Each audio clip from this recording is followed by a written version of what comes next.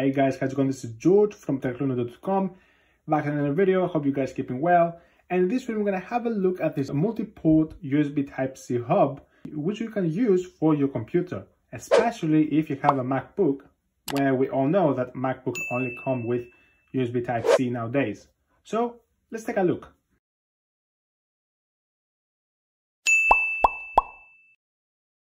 So this product comes from a company called Awesome. It's not awesome as your first instinct will probably tell you. It's pronounced as awesome. And this USB hub comes with a lot of features, like a lot of USB ports, as you can see here. You can even plug in your headphones as well. So, and as you can see here, some of the highlights of the features, but we're gonna have a look at them in details once we open up. Now you may be wondering, how much does this thing cost? It's about 113 bucks, but at the time of recording this video, there's a 40% discount, bringing the price all the way down to 68 bucks. And if you want to see all the technical features, like in details, in bullet points, which is gonna make it a lot easier to understand, then it's definitely worth to head over on my website with link down in the description and read the review as well. So let's go back to the video. So let's go ahead and open the box. So you can see nicely slides just like that. Put it on the side. Gonna open it up.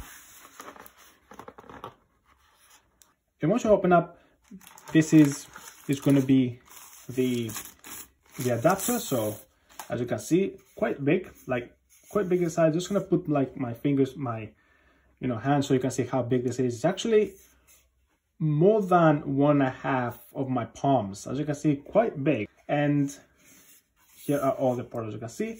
Let's see what else is in the box. So you also get a cable, so let's put it out. It's like this, just one cable. And the size is slightly longer than the actual adapter. So let's go ahead and see what else is in the box.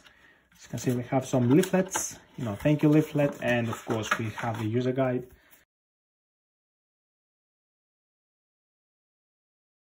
So this is the adapter, and as you can see, it has 12 ports. So let's have a look at them one by one. So as you can see on the far right, you have a one headphone jack. So that means you can plug in your headphones and play your favorite music instead of using Bluetooth for your computer. And in most cases, you're not going to have a headphone jack on your laptop.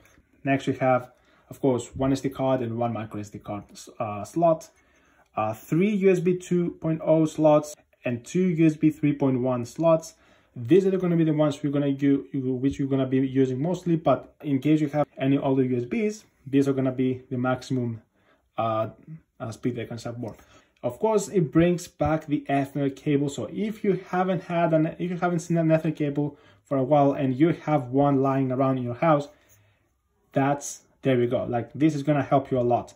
And of course, supports up to 5 gigabits per second. VGA and HDMI ports, you're most likely not going to be using VGAs right now, but just like me, I like experimenting, so I might use it.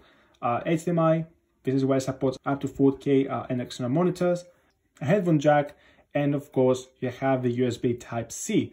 So as you can see, you get your USB Type-C back. But one thing I would like to mention is that if you plug more devices onto the adapter and you also plug a USB Type-C, you're not going to get the full speed potential of that USB Type-C, because you're probably going to be using everything at the same time. So say that you plug in a mouse, you plug in a keyboard, an SD card, you plug in an Ethernet cable, external monitor. So all of this is going to consume a lot of power from your computer, from your laptop. And it all actually can work with a single USB Type-C, which you just connected to your computer. So I'm just want to show you that this is where you actually plug in this cable. So let's put it in here. You have to hear the click in order to make sure that it's stabilized. And this is how you connect it. So all this hard work is being done with one USB Type-C.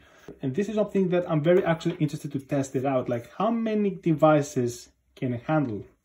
So let's go ahead and take a look. Okay, so as you can see, we have quite a lot of stuff over here to go ahead and use. And as you can see over here, this is my my MacBook Pro. And if you wonder why the screen is not open, it's because my screen actually doesn't work for some reason. I was working and then suddenly the screen, poof, just turned black. So that's why I need an extra monitor, which we're also going to include in the game. So as you can see, we have a lot of devices over here to test. We have, a couple of phones, we have storage devices, USBs, SD cards, and you name it. A camera, of course, you need a camera for your meetings, using Zoom, of course, microphones, keyboards and mice, and of course, a 1080p monitor. This is a typical monitor that you're gonna see in every household. So pretty typical items, like almost, most people are gonna have these items. And so that's why I made sure to include only items that you guys probably gonna have in your home. So let's go ahead and start with the most basic. So first of all, we're gonna go ahead and connect the adapter with my computer. And as you can see, there is a red light over here indicating that just gonna show you. So as you can see, there's a blue light over here. I don't know if it's visible. Okay, so the first thing you typically gonna do, you wanna see some colors, and of course we're gonna go ahead and connect the monitor in the beginning so we can see what's going on.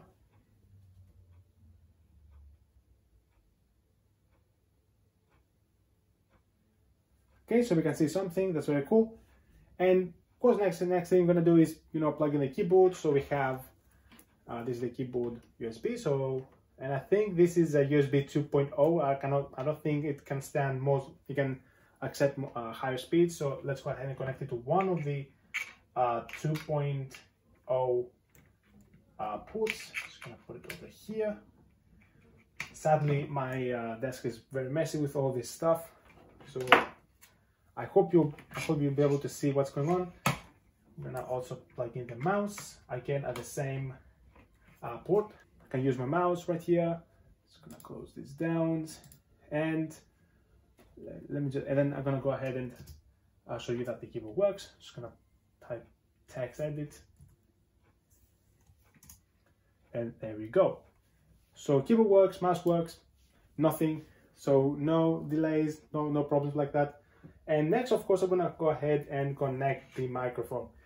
So that's the USB for the microphone. Just gonna plug it in again on the USB 2.0 port. All right, and looks like the microphone is being recognized. Next, I'm gonna go ahead and connect the camera.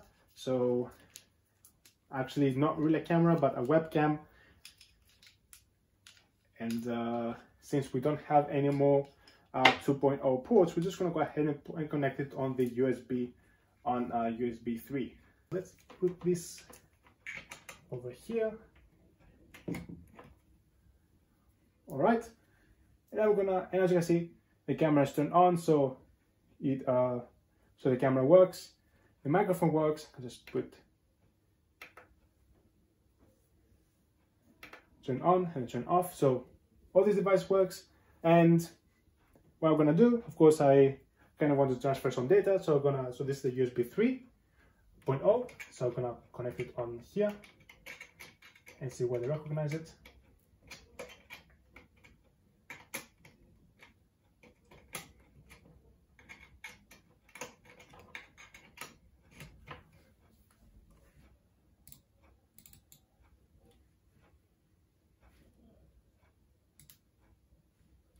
Alright, so you can see my USB is being recognized. So as you can see, I don't know if you can see it, but there is a flashing light over there, a blue flashing light blue over there. Seems like it stopped. So I'm just gonna open it up, and as you can see, I only have for library over there. So just typical USB. I want to connect, and then next I have an SD card. I have some photos I want to transfer from my camera. So let's go ahead and put that in. All right, I should show up my SD card soon. Okay, looks like my SD card is also connected. Just gonna type it in, and photos and random stuff I have. So as you can see, my mouse works, the keyboard works. I move with the keyboard, so with the keys to different shortcut works very well. Okay, so now we're going to go ahead and test some transferring speeds between my computer and some of my connected device.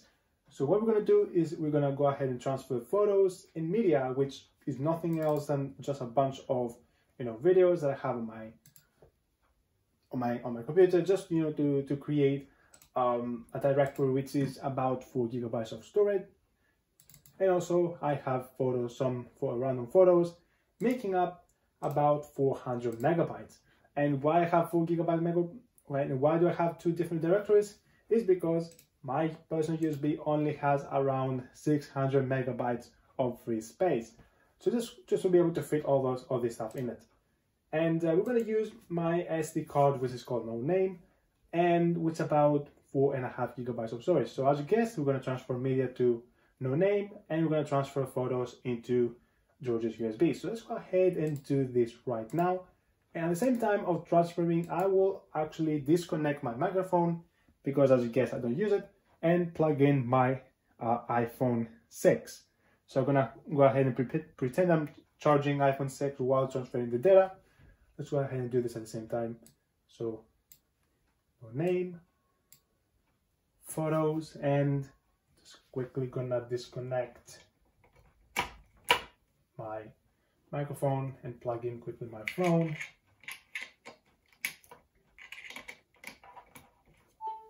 Alright, so my phone is charging, and as you can see, the job is still being done. So as you can see, around 20 to 15 seconds for photos being transferred to George's USB.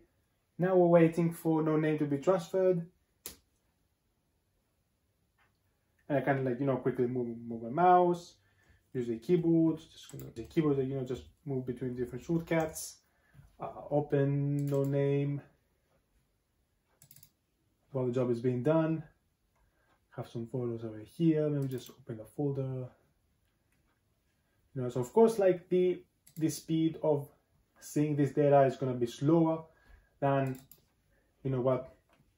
because, data is being transferred at the same time. And here we have all the screenshots or photos, whatever they are. Okay, and the process, the transfer is right now done. So as you can see, I tried to test all those devices. So I move the phone, I switch my microphone with my phone, and trying to do all the transfer, and all the other devices still actually operate. Now, one thing that I would like to mention is that also what Awesome says as well is that if you experience any slowdown on some devices seem to be some devices seem to not work properly. Now, please make sure that you disconnect devices that you don't need. So, for example, in my case, I don't need the camera, and also I don't need the microphone. So I'm just going to go ahead and disconnect those as well. So now we're done with the testing, but I want to stress things up. I want to go ahead and connect my external storage device, and I actually use this to to store my backups and everything. So I'm going to go ahead and connect it to the hub. Now again, I'm not expecting that this is going to actually work. I'm expecting the hub to crash or reboot or whatever. So let's see how it's going to behave. And as expected, the hub actually reset it. Now, why this is because this is a USB-C. So this actually consumes a lot of power straight from the hub. And as you can see, all these devices were disconnected and had to reconnect again because, as expected, the hub had to reconnect. And then we're going to go ahead and delete the media folder on both of these. Just going to go ahead and delete it. Just doing some random job. And gonna go ahead and transfer them again. Now again, this is beyond expectations, beyond the scope of the test, but we're just gonna see how much it can handle. Transferring that to No Name. We're just gonna move on this on George's USB again, the same, and I'm gonna actually do something extra. I'm gonna move media on Windows Phil, which is just gonna replace it. Which is this storage device. And as you can see, it actually works very well. Like, as you can see, all of them are being transferred. As you can see here, I'm just gonna zoom in here. And so everything were able to be transferred. As you can see right now, it did some a reboot. Now this is not good because the reboot happened while the files were being transferring on my SD card. So you should never do that, because it can actually, you know, cause some corruption on your data. So this process can be very dangerous for your data. So that's why I highly encourage you to only have one device at most connected with the hub. And right now I'm gonna do something different. Again, this is beyond the scope. Just gonna disconnect my external hard drive and connected with USB-C to USB. I think this is USB 2.0. So just gonna go ahead and actually, which one I'm gonna remove? I'm gonna remove the camera. So this is the camera, because as you guys, I'm gonna use the camera. And I'm gonna reconnect again.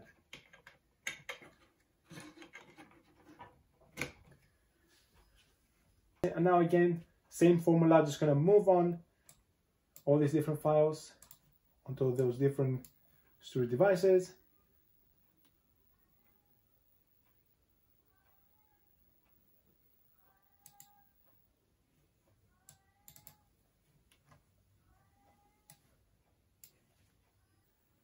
Alright, so as you can see, it does, like, you know, continuous reboots. So that means it cannot handle those three devices.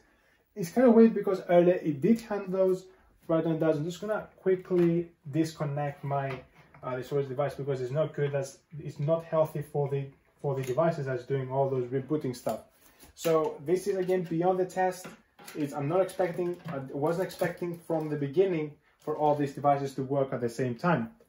So that's a good lesson. That's a good lesson to see how much it can handle. So again, if you're using external hard drive which has USB Type-C, make sure that this is the only device connected, one device connected to the hub and nothing else. Other than, of course, your keyboard, your mouse, your microphone, and the camera. Maybe you can handle those, but won't be able to handle any more than that.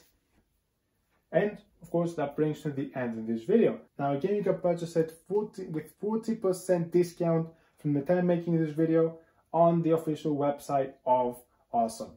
And one more thing I would like to say as a feedback to Awesome is it would be very cool if there was a longer cable. Like, for example, in my case, because I don't have a screen, I don't really want to use my computer in this position, because it can actually consume a lot of space on my desk. So I kind of try to use my computer like below my desk. Like, I'm just gonna show you briefly.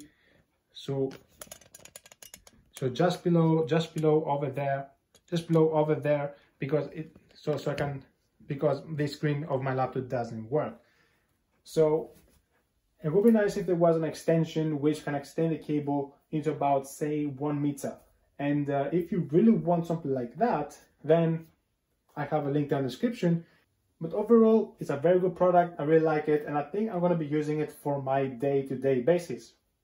And that brings me to the end of this video. So thanks for watching, guys. I hope you enjoyed this video. Feel free to hit the like button. Let me know what you think about this product and which one was your actually favorite feature. And of course, don't forget to share to your friends if they have so many devices. And don't forget to hit the subscribe button and the notification bell right next to it in order to receive my latest updates. Thanks for watching, and as always, I'm going to see you in my next video.